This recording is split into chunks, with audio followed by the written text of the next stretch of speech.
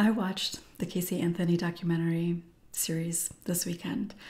I also then spent more than a few hours going through some of the commentary afterward. And as a survivor and a trauma therapist who has worked with survivors of childhood trauma for over 20 years, I have some thoughts. Welcome, I'm Peggy Oliveira. Thank you so much for joining me. If you're new, make sure to subscribe and click the bell for notifications.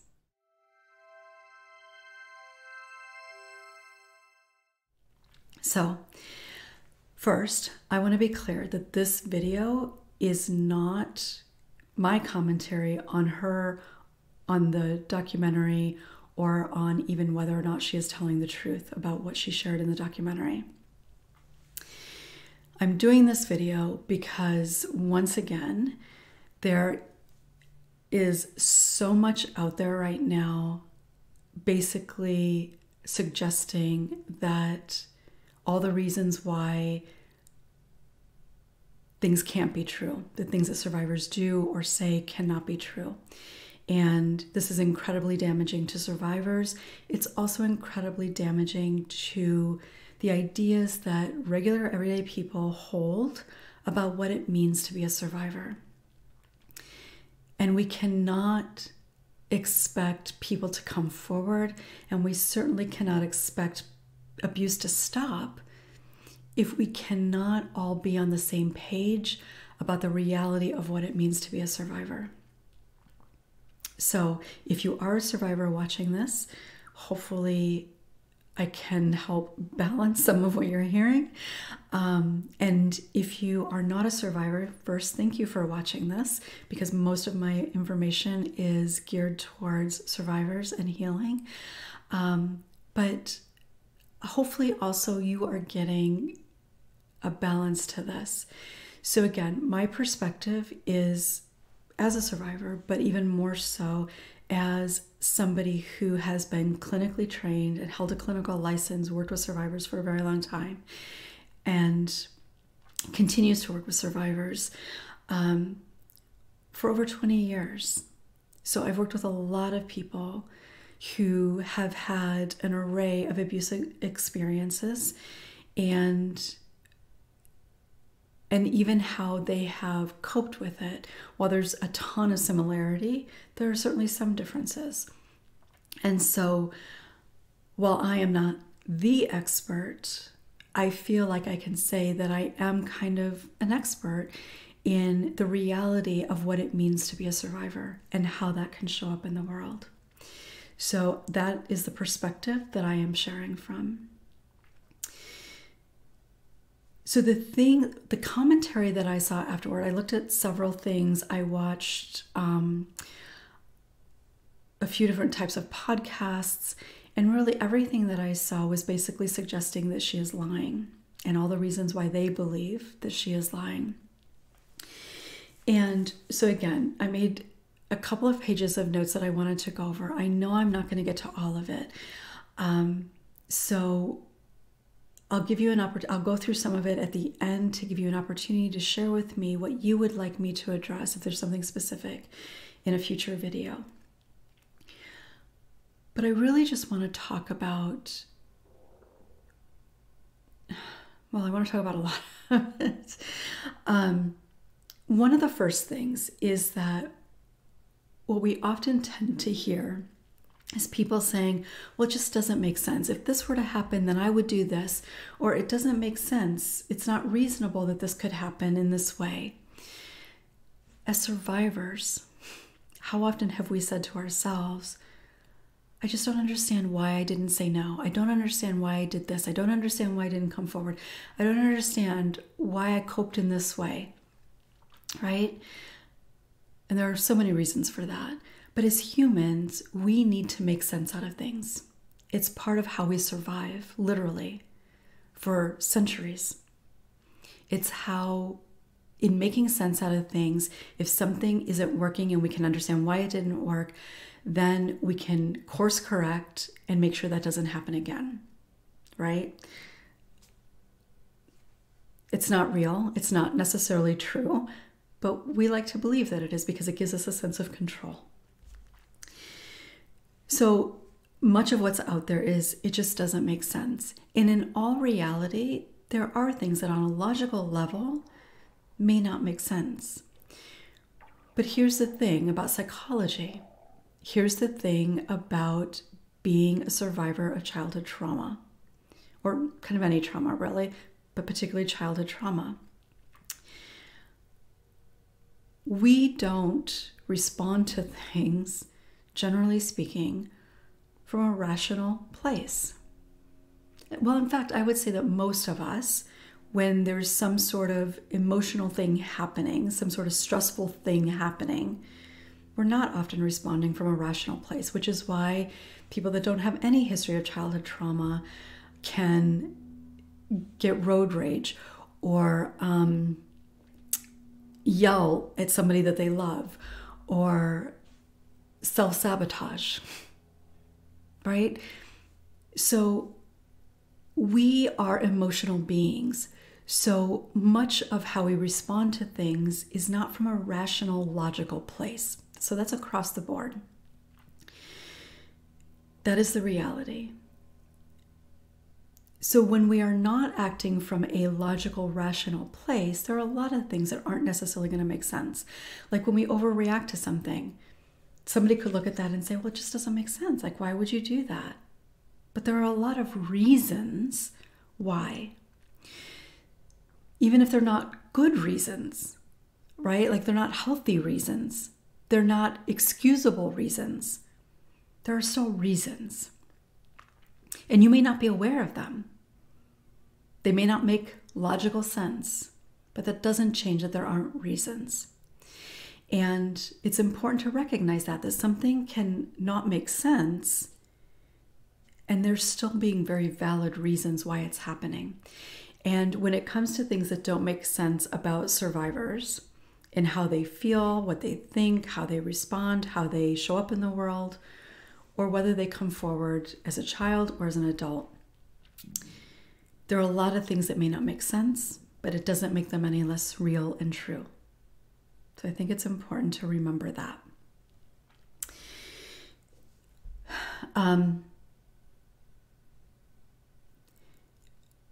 Much of the commentary was stated as factual. Well, if this, then this.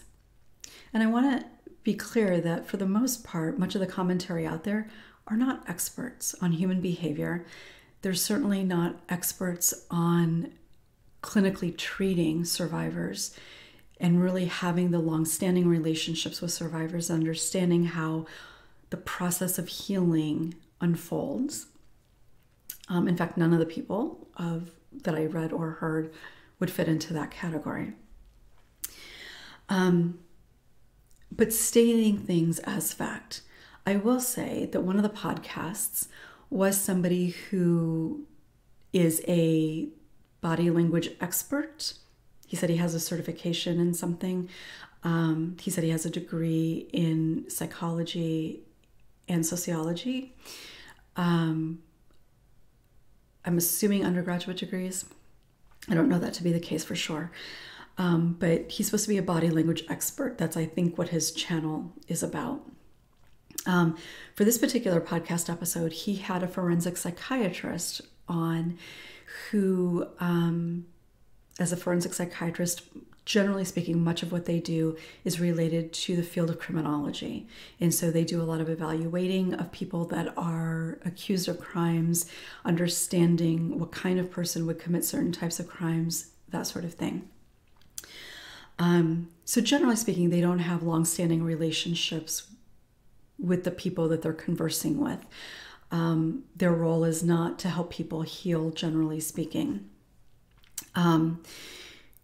Because healing is a long process, right? We have to continue to stay with it over years, much of the time. The other two people, one of them is a journalist, or was a journalist, I believe. And then the other person, there was nothing that I saw that would make her an expert in this, anything related to this. Her podcast is a true crime podcast. In her podcast, I only listened to parts of it. because it was a very long podcast. And quite frankly, I was very annoyed with it in the first several minutes, and I wasn't about to watch the whole thing, but I skipped around to different parts and listened to pieces of it to get a sense of what she was referring to, what she was talking about, her ideas of things.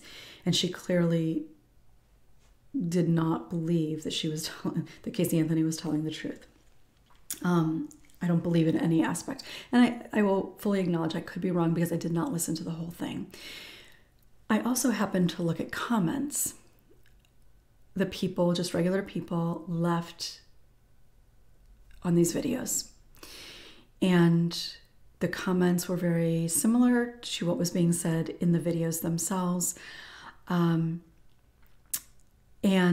again, for people listening, whether you're a survivor or not, and reading these comments, it is so incredibly damaging to the idea of what it means to be a survivor of childhood trauma, of childhood sexual abuse in particular. So incredibly damaging. So, what I'm going to do is go through some of how I narrowed it down into some of the quotes that I pulled from what people said. And again, I'd like you to share with me in the comments if there's something in particular that you would like me to address, or something that really stands out to you, something that you've heard and you recognize just how impactful it is. Let me know in the comments. I will likely do some follow-up videos to this in terms of addressing these lies and myths that came up. And if there's other ones that you would like me to address, please make sure to share those as well. So again, just a reminder that there were 3 podcasts that I listened to, that I watched part of at least, and all of them had huge platforms. The true crime podcast, I happened to notice, had over 300,000 views, and her channel has 774,000 subscribers.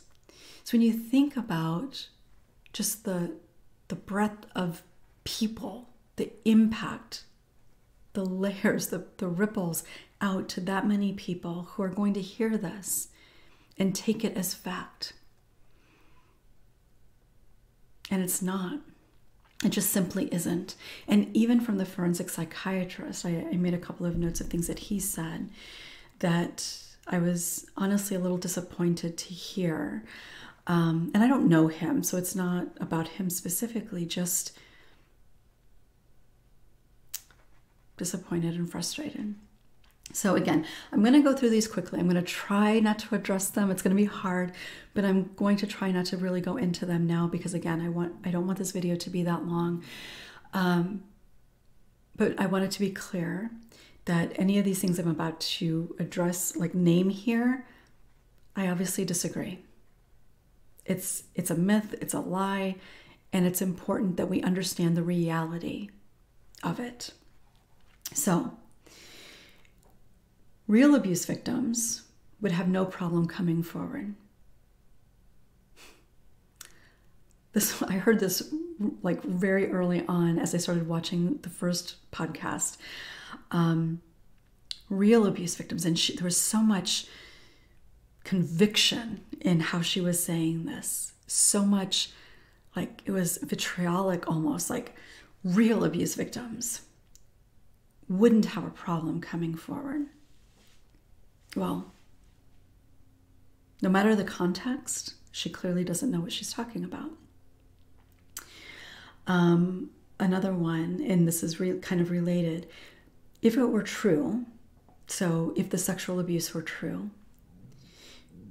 she'd have said something because she was facing the death penalty. Again, not true. And who are you to say without any doubt whatsoever that she would have? So there's a lot that I could say about this and even why it could happen. The next one, the problem is not what we're seeing now in terms of the documentary. It's the difference in what we saw then. So this person is suggesting, and this is actually the body language expert. What he's suggesting is that the discrepancy in what we're seeing now and what we saw then, or what she's saying now and what she said then, that's the problem. And because there's a discrepancy, it would suggest or mean that she can't be telling the truth. Obviously, I disagree with that. And there's so many reasons. Obvious, actually, to me anyway. They seem obvious. And this is the difference between somebody who really understands what it means to be a survivor, like really understands and not just has some, read a book or something like that, and somebody who doesn't. Another thing that was said, and I believe even the forensic psychiatrist got in on this idea, the fluctuating levels of certainty.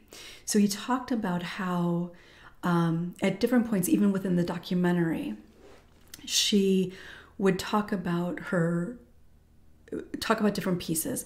And sometimes she was very confident in what she remembered or happened. And sometimes she would reference it, or in something she said previously, there would be some idea that she was not quite as certain.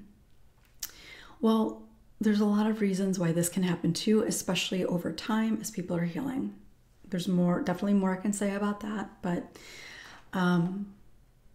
again, these are things that they are saying that they are suggesting are reasons why it absolutely cannot be true. And it's just not. The forensic psychiatrist, this is something that he said, never seen a case of repressed memories and vivid memories.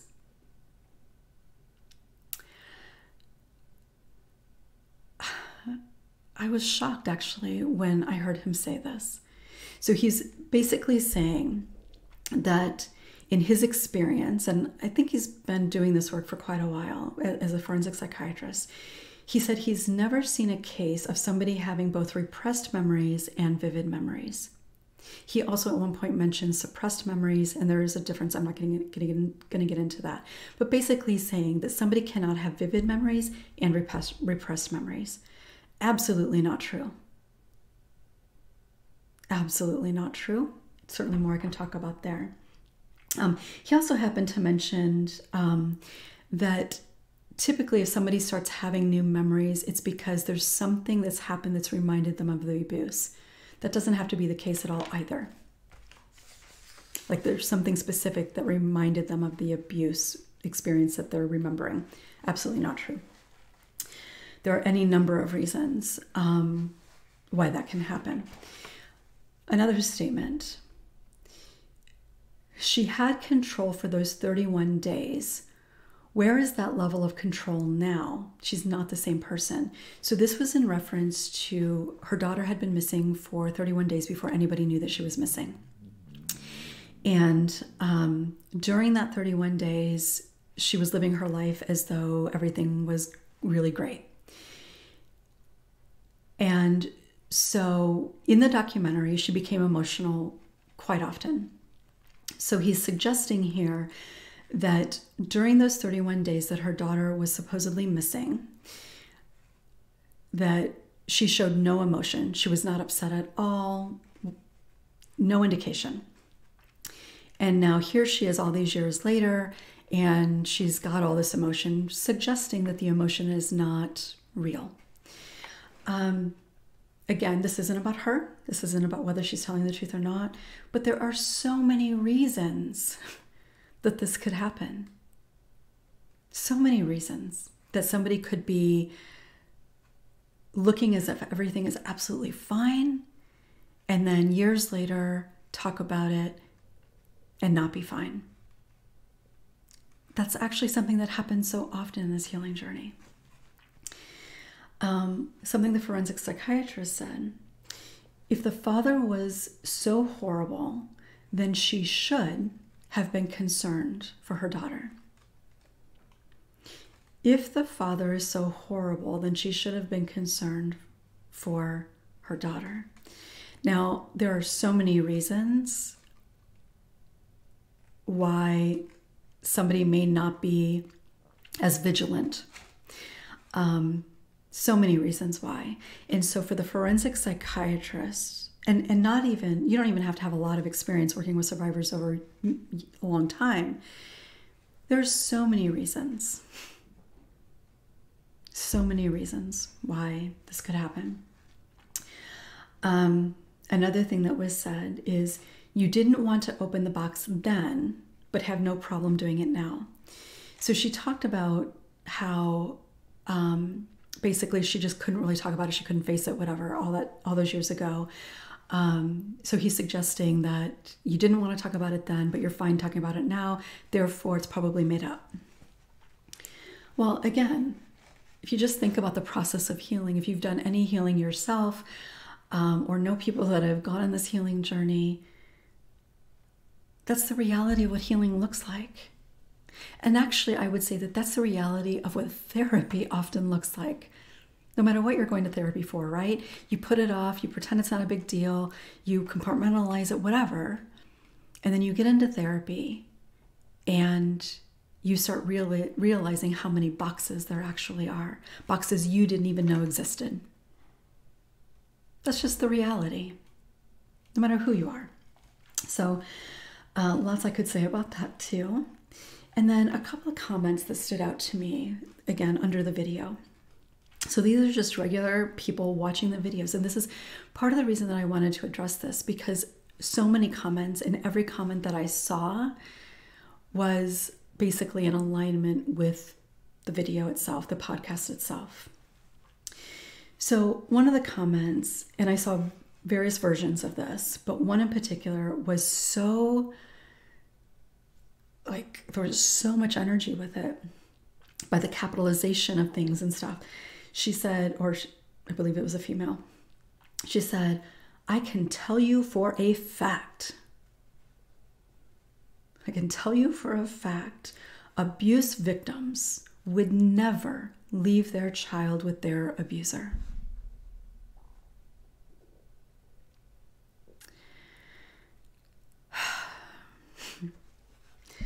So much I could say about that. But again, the idea that people hold that somebody would never leave their child with an abuser, and therefore somebody must be lying about it, or therefore that person is a horrible parent. Like, it just, in a sense, it breaks my heart. Just thinking about the damage that that does. And the reality is that there are survivors who could actually say something like this. Obviously not true. And then finally, she didn't tell the cops about Dad, but she did on someone who threw a drink on her. So clearly it didn't really happen. And I saw different versions of this as well, but I saw it across the videos. So apparently she must have called the police on someone after they threw a drink on her, or told the police that somebody threw a drink on her at some point. But didn't tell the cops about her dad. Again, like, this is fact. So this is clear evidence. If she was willing to tell the cops about this and she didn't tell the cops about this, clearly that couldn't be true. Absolutely not true. Absolutely not true. There's so many reasons why this could happen. So many. So if you've watched the documentary, I would be interested in hearing just kind of your own, not necessarily even whether you're thinking she's telling the truth or not, but just what came up for you as you watched it. Because even as survivors, we can have a strong reaction to something and disbelieve other survivors.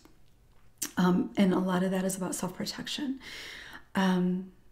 And again, let me know in the comments if there's anything specifically here you would like me to address, because there are definitely some things here that I've got some things to say about. So thank you so much for watching. If you found this video helpful, interesting, if you think somebody else might find benefit in it, make sure to give it a thumbs up, because it really does help other people find it. And again, if you haven't yet subscribed, make sure to do so and click the bell for notifications.